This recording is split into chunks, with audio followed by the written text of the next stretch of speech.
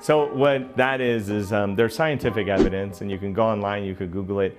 Basically, if you put fleas in a jar, right, a regular jar, and the fleas can jump out of the jar. They'll jump 2-3 times the height of that jar. If you put a lid on that same jar that they can jump 3 times higher than the jar, and you leave the fleas there for 3 days, takes about 3 days of them hitting their head, they'll actually recalibrate, and you can take the lid off of it, and the flea will jump up to just below the lid. But what's really crazy about that would make sense, right? Pain. But they'll have as much as 5,000 offsprings. And those 5,000 offsprings will never jump higher, even though their bodies and anatomically they're all able to jump 3 times higher than the jar. None of them will ever jump out of the jar because they're indoctrinated. And it's a metaphor I use in the book, not even a metaphor, it's science, right, that I use in the book to think about how we get stuck in the jars based on our language and based on our belief system and what we see around us. That our environment conditions us to believe certain things, like I believe I'm a certain way because I'm a human. I believe I'm a certain way because I'm an American. I believe a certain way because I was in this family.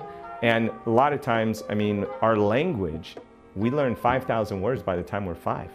So the constraint of that jar comes in right in through our language before we've even picked up a dictionary.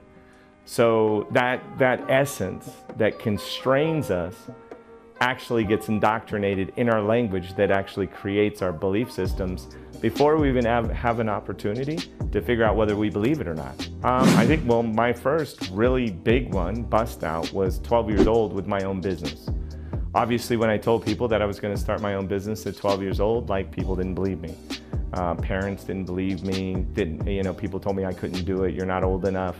So for me, there wasn't one person who actually was supportive, other than maybe my mom was kind of having fun with the idea that I could do it, and my dad didn't want to say don't do it, so I went ahead and did it. And what's interesting is the resistance that I got from people telling me that I couldn't start my own business or that not to start my own business actually fed me the energy to actually go over and above that.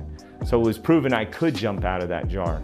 Or like the Jonathan Livingston seagull, about the seagull who dives like a whatever eagle.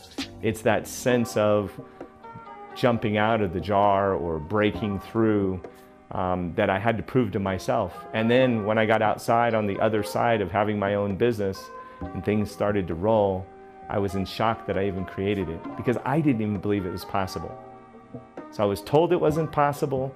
I was enforced by authorities that it wasn't possible, and I pushed through it. And then I learned that even I didn't believe it until I was on the outside and had my own company running, making money. And then looking at that, it was evidence now that it was real.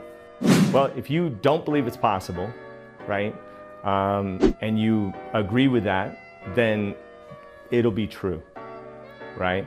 So I think that there's like this suspended element of allowing yourself to disbelieve, or even in the face of believing that it's impossible, to actually just lean into it and go through it. Because on the other side of impossible is possible, right? So it's kind of suspending that belief in the sense, and to me, I'm a certified skydiver, free fall, right? So I can jump out of a plane legally, certified, with a parachute, hopefully, and free fall. And I think of that as the same thing as falling into the space of possibility, is that there's nothing to grab onto because you don't have anything to grab onto, no belief, no nothing, just you're falling into what's possible. And then whatever comes up is what comes up.